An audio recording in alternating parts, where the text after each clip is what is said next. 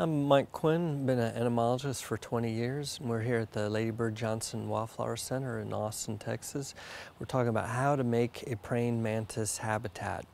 Outdoor habitat basically provide a lot of flowers, and flowers draw in a wide variety of insects, and the praying mantis will typically hang out in the near the flower, and they're kind of sit and wait predators, and they'll grab insects that come in with their raptorial front feet.